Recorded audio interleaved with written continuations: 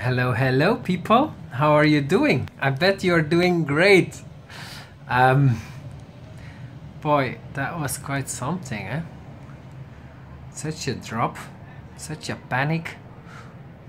And altcoins also really dropped hard versus Bitcoin.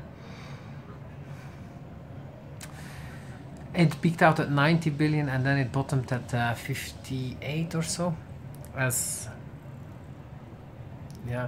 And now it bounced back to 68 billion. And I think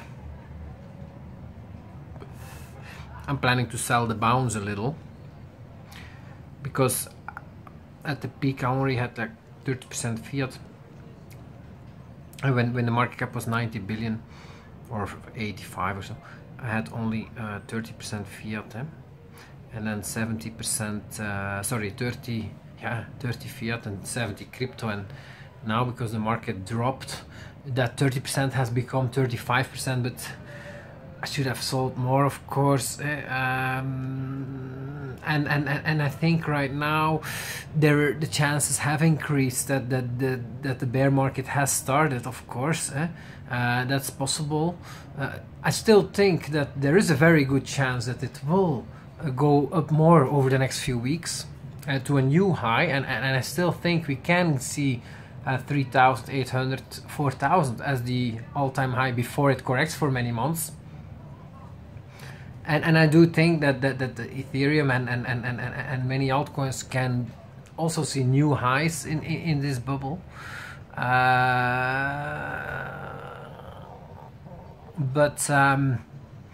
it's becoming, of course, much less certain right now. I mean, I thought the odds were good for that. Right now I would say the odds are still there, but I would only dare to give it a 50% chance. And so I'm planning to sell some more. So probably right now I'm like 35% fiat and then 65% crypto, because, well, actually the market didn't drop much yet.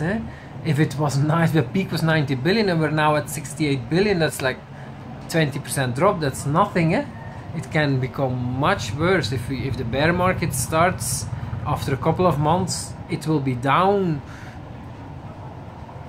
Well, it will be down to it will bottom out around 20 to 30 billion. So that's cut in half, and then again 50% off. So that's what your portfolio will do too, if it's all in crypto or everything that's in crypto today.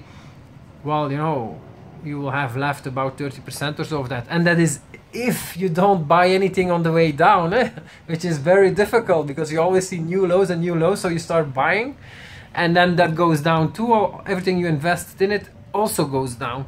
So a bear market is not fun, and I'm gonna try to take out a little bit more fiat from this, just in case. But still remain quite. I invested quite big, so probably I will boost it up to from 35 to maybe 45% fiat, something like that. And then actually I should do 50. So let's see what I can sell. But yeah, especially altcoins. I mean, if the bear market starts, they're gonna crash a lot more than Bitcoin. But of course, if the bull market continues, they're gonna go up a lot more than Bitcoin too. So it's always a double-edged sword.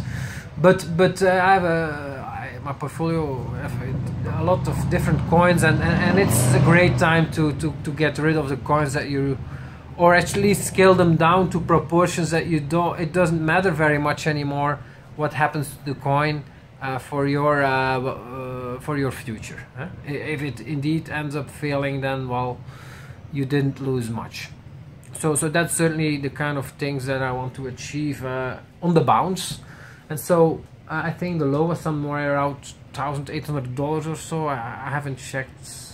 And so from 2,800 to maybe 1,800. I'm not looking at the Polonix USDT, of course, because that's not a fair representation of reality. Many people are stuck there with Bitcoin. So if they want to go to fiat, they can only buy USDT. So the supply is much smaller than the demand. And so prices have dropped a lot more there of Bitcoin valuations, but that's not representative. I look at Bitstamp and Kraken, and there the low has been, I have to check, but I think it was 1,800 or so.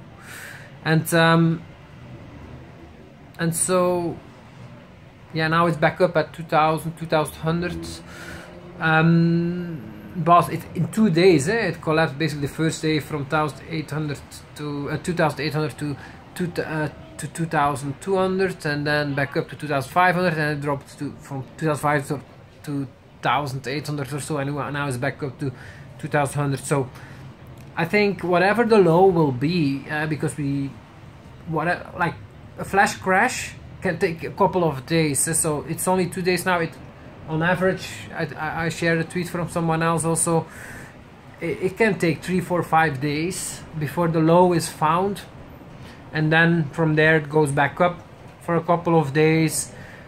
If we're in a bear market, or maybe, and that's the bounce before it drops more. And so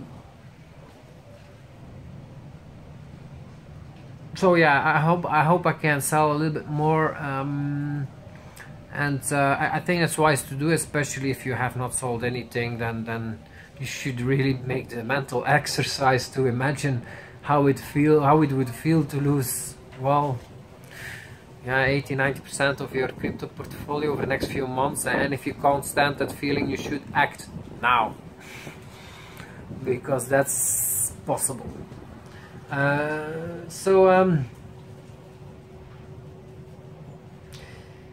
Yeah, I don't know what else I can say. Well, I do know what else I can say. I really fucked up on my calls. I did so well, and I was predicting 2,300, and then maybe on the high end close to 3,000. That was really what I've been saying for months, and then I changed my mind the last day, and I say no, it's gonna go higher. 3,800, 4,000, and it looks like that was the wrong call, so I fucked it up at the end.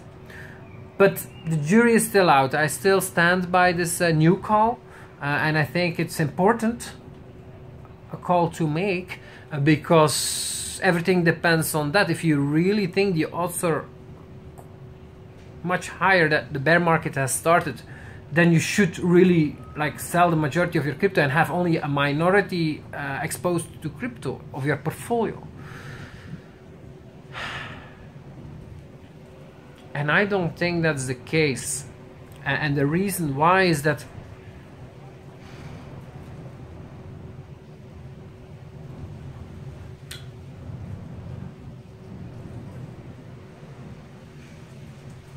I don't know, man.